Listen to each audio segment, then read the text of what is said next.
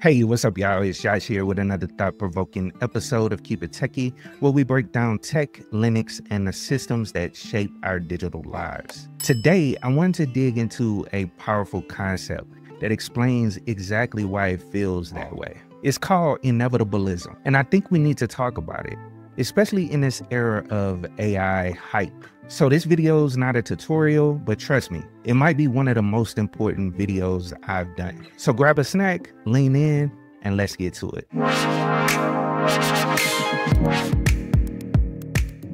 So let me take you back a few years. I was deep into my career, working in a large enterprise environment, and things were running smooth until leadership rolled in one day and said, hey, we need to start automating as much of this as possible.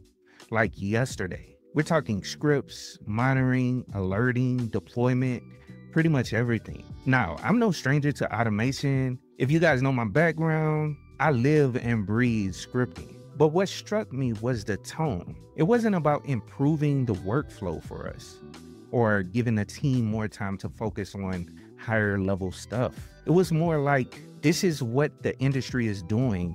It's inevitable. Get on board or get left behind. That word, inevitable, stuck with me. Now, I didn't push back at the time, but looking back on it, that was the moment I realized how often tech shifts get framed as non-negotiable, not discussed, not debated, just handed down like it's a law. So let's break down this concept. The term inevitabilism comes from Professor Shoshana Zuboff, the author of The Age of Surveillance Capitalism. If you haven't read it, definitely add it to your list. In short, inevitabilism is when someone presents a future as unavoidable and then tells you that the only rational thing to do is prepare for it. Let me give you an example. AI will replace jobs. That's just the way it is. Or you may hear something like, you can't stop automation, so you better learn to code it. You may have also heard something like, we'll all be using AI companions in 10 years. Now, whether or not those things are true, the framing removes your agency. You're not being asked, is this the future you want? You're basically being told, this is happening, whether you like it or not, period. And now the only acceptable conversation is about how you plan to adapt. Now let's look at how some major players in tech are using this framing. For example, Mark Zuckerberg. I read a quote from him. It says, we are entertaining a world where we will learn to coexist with AI, not as its masters, but as its collaborators. And my translation from that is, this isn't optional. Now, another quote, Andrew Ng, AI is the new electricity. Now, my translation of that is, you can't live without it. It's just like water. You need electricity to survive, which is basically what he's saying. Now, also another quote, Jenny Rometty, AI will not replace humans, but those who use AI will replace those who don't. My translation of that is, you better get in line. Now, pause. These are smart folks, no doubt, but look at the messaging. It's wrapped in progress. It assumes consensus. It also has a subtle threat baked in. It's like they're saying, don't ask if this is right, just make sure you keep up. So here's the danger. It limits our imagination, in my opinion. If we believe there's only one path forward, we stop asking big questions. Like, for instance, should we slow down and regulate AI development? Also, what does ethical deployment even look like? And this is a big one. Who gets left out of this future that they're proposing? And I'm sure this is an interesting question for all. Who benefits from it? But inevitabilism shuts down those questions.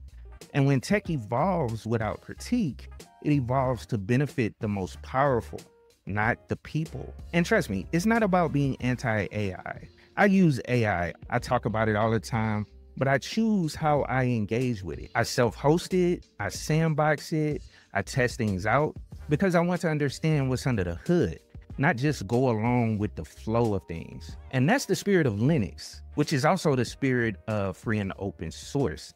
And that's the antidote to inevitabilism. So let's talk solutions, because there are ways to take back control. For one, you should question the framing of a lot of these statements. Like when you hear this is the future, you should respond with according to who, or reframe the convo, what should the future look like? And what you can also do is use free and open source alternatives. So Run Linux. Don't just use tech, own it. For instance, you could use tools like Ollama for self-hosted LLMs, LM Studios for private AI testing, local GPT for local data search. I mean, these tools let you explore the AI space on your terms without feeding corporate clouds. Also, you should think about privacy and ethics. For instance, who's profiting off of your data? Is this tool designed to help you or harvest from you? Even just asking these questions puts you ahead of most people out here. And also, you should stay in communities, join free and open source forums, watch creators who break down the hype and not just sell it to you, and also have convos with real people about real concerns, not just the new features that are being promoted or put out there. Now, you know what I've learned from all these years in tech? Just because something is possible doesn't mean it's inevitable. We have to say in it, every line of code, every piece of hardware, every system we build, it reflects a choice. Inevitabilism is a psychological shortcut. It tricks you into thinking resistance is useless, but you don't have to resist alone. I mean, Linux taught us that. People said you can't compete with Microsoft.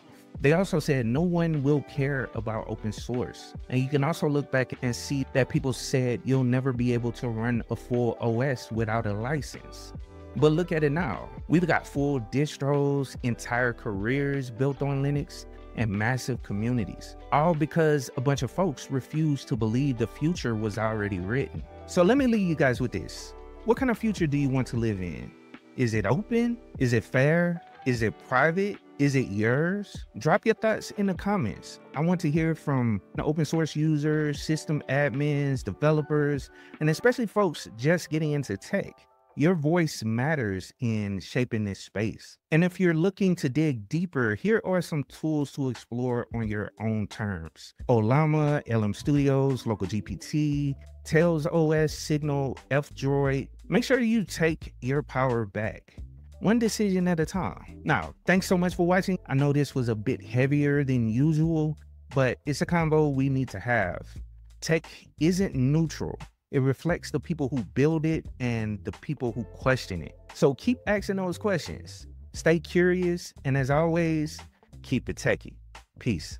Yo, what's up, y'all? Listen, if you've been sitting there thinking about making a move, let me tell you, tech is where it's at. I don't care where you're coming from, whether you've got a degree, a GED, or just pure hustle. There's room for you in this game. You see, tech is more than just keyboards and code. It's solving problems, creating opportunities, and building the future. You already have what it takes because tech doesn't care where you start. It cares where you're willing to go. You can teach yourself Linux, learn Python, break into cybersecurity, or even launch your own app. And the resources are out here for free. And yes, you heard me, free. Now, yeah, it's gonna take effort. You'll have to grind, but think about this. The time is gonna pass anyway. So why not invest it in a skill that'll change your life? I mean, tech doesn't just pay the bills, it opens doors to freedom, stability, and generational wealth. So stop doubting yourself, start small, stay consistent, and keep building. Because this isn't just a career, it's a movement. And guess what? You belong here. So let's get it, because the future is yours to build. Keep it techie.